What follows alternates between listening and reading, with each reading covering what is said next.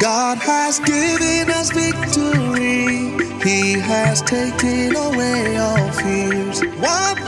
Christ in you, Christ in you, Christ in you, the hope of glory. Beloved, it's a blessed Sunday. We come your way once again with our Sunday motivational message to be a guide and a mantra for us. That's pleased the Lord that today's Sunday our message has been captioned, we are victorious through Christ. We are victorious through Christ. We take our scripture reading from 1 Corinthians chapter 15 and verse 57. I take it from the NIV. 1 Corinthians 15:57.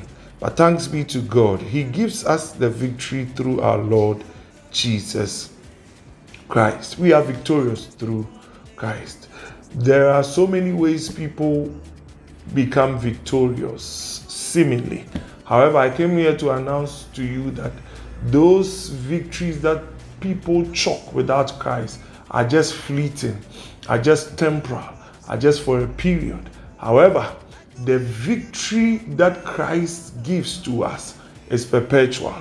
It's for eternity, and people see and testify that truly this is victory Christ and Christ alone can give. So understand as a Christian that we are victorious through Christ. In Christ we have victory. In Christ we are victorious. In Christ we are more than what people think and perceive us. And when we do it like that, I came here to announce to you that we can walk in that consciousness and we can confound the wise and bring glory to His kingdom and advance His kingdom as well. May the good Lord be with us and grant us grace to walk with this as our mantra and as our guide. We are victorious through Christ Jesus. Amen. Shall we pray? Lord Jesus, we pray, we thank you for this word. We pray in the name of Jesus.